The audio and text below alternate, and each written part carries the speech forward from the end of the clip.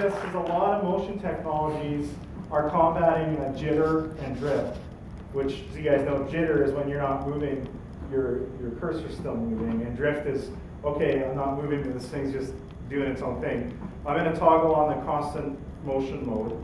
You see here, so I move my hand and the cursor moves. Now watch what happens when I stop moving. No jitter, no drift. Once you calibrate this thing, it's ready to go. So those are algorithms we custom developed in-house. And the scheme we have right now is you hold a finger and you move around. So another issue we had to overcome was when you're using a mouse, you're so used to, you reach the edge of the mouse pad. It's not like Dilbert where you call down for a bigger mouse pad. You lift your mouse up and you move it.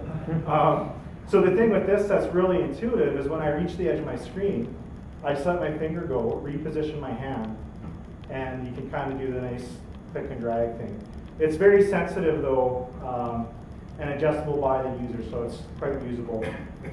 What I'm at for time. All right, let's get some Google SketchUp.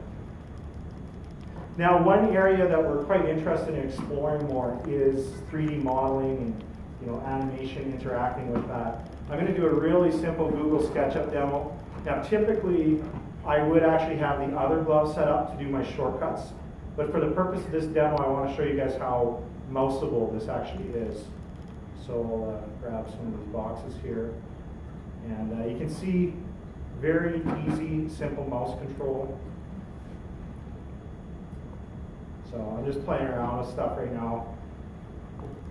But we'd be very interested in if there's some graphic artists and 3D, CAD type people in here, talking about people for doing demos and helping work with this.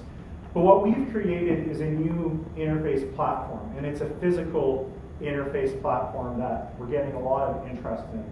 One of the new things that's coming up on our radar is we're talking to some players in the active sports market, where heads-up displays are starting to become more well-used. A lot of people are starting to use head-mounted cameras. Very big market, and they're looking for very simple ways for these people to interact with things while they're on the fly. So I do have a gesture sensing version of the glove, but I figured, as this little bell has told me, I would not have time to show you guys the gestures tonight. But you're seeing the motion, you're seeing the touch, and basically what we're trying to do is open a world of possibilities for developers and end users. So yeah, I'll wrap that up. Any questions? Yes, go ahead.